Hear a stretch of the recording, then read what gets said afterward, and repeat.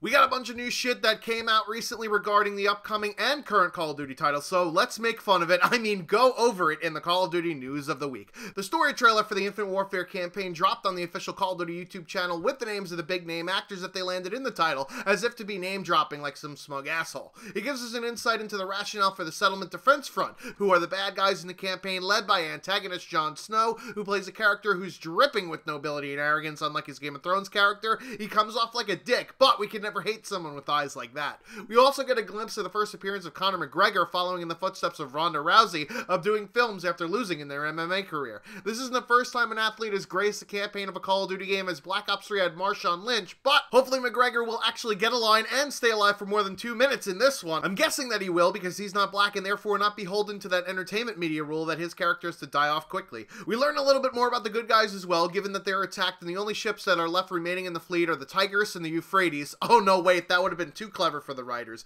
The Tigris and the Retribution. Your character Reyes is promoted to captain, but is he ready to make the tough decisions that a leader needs to make? Jon Snow doesn't think so, and probably not, considering it's an FPS campaign that won't deviate from the straight line path that it's headed towards. God forbid you actually get to make a decision that will affect the storyline. Anyway, on to some multiplayer news for Infinite Warfare. The beta for the Xbox One will start on October 21st, according to the Microsoft Store, which conveniently places it on the same day that Battlefield 1 will launch, since Call of Duty is a cockblock for gamers IRL and digitally. Additionally, Infinite Warfare will have 12 maps on launch, 13 if you include Terminal, which is the same as Black Ops 3, of which we know 5. The aforementioned Terminal, Frontier, which takes place on a space station around Neptune, because if it was orbiting Uranus, I don't think the immature kids would handle saying that out loud. Frost, which is a map set on the icy surface of Jupiter's moon Europa, and hopefully, unlike Call of Duty Ghost maps, it won't be the size of Europa. Breakout, which is set in a mountain jail, basically copying Cryogen from Black Ops 3, and Throwback, which is an anachronistic 1950s style map set on a space station, as if that makes any fucking sense at all.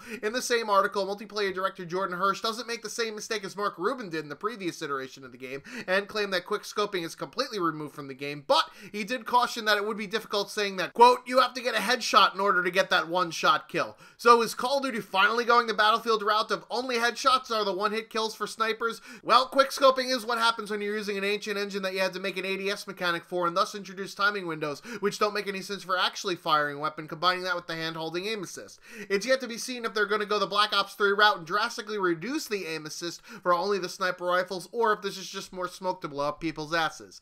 Lastly, on Infinite Warfare news, if you're a Brummie, you can get your hands on both Infinite Warfare and Modern Warfare Remastered at the EGX event, which is taking place next weekend, September 22nd through the 25th.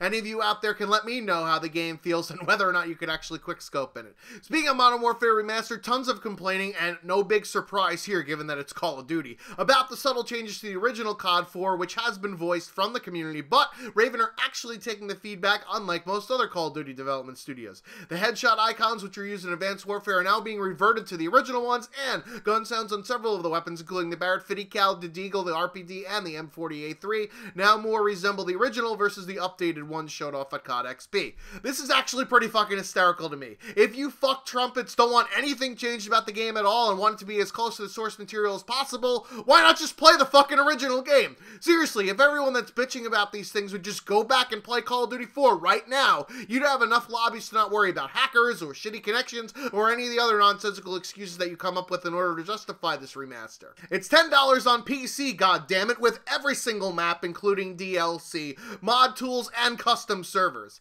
Speaking of maps, we found out the 10 that will be in the game on launch: Ambush, Backlot, Bog, Crash, Crossfire, District, Downpour, Overgrown, Shipment, and Vacant. Eerily missing is Strike, a map which was actually redone in Modern Warfare 2 for DLC, and Pipeline, which is reimagined in Advanced Warfare as Atlas Gorge.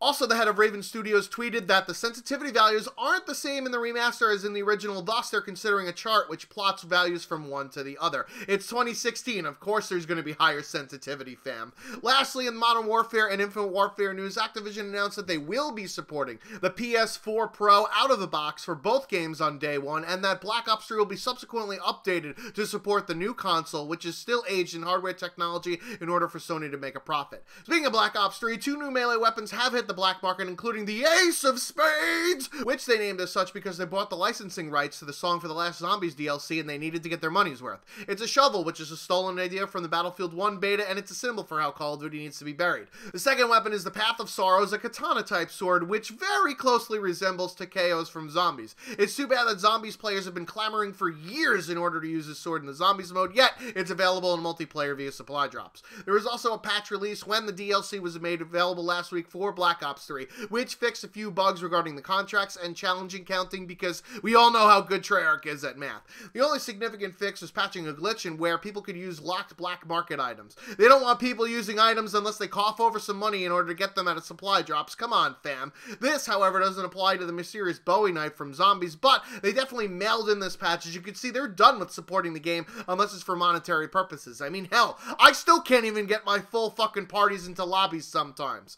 And lastly, in Call of Duty community news, some of you have asked me about my opinion on the whole Biblical Reaper I Need Help video. Basically, he's having some trouble paying some bills and asks his subs to donate to him. While I could definitely empathize with where he's coming from, at the same time, I don't have sympathy for how he's conducted himself. He's obviously pretty bad at money management, which is something he's already admitted to, but when you decide to make YouTube your career instead of relying on a more steady income, you either need to be A, informative, or B, entertaining, and unfortunately, he's neither. When you regurgitate speculation for clickbait and your well runs dry because there's people that actually have information out there instead of photoshopped he said, she said info, people will go to them instead of you. He chose a path to quick success on the back of SEO and it backfired because he actually doesn't have the talent to do this. I don't think he's trying to scam people, but when you ask for donations, people are only going to donate if you provide them with something in exchange, and he can't do that because of the reasons I previously mentioned. That's going to do it for the Call of Duty News of the Week. I've been the Schwantz27, off like the bug spray.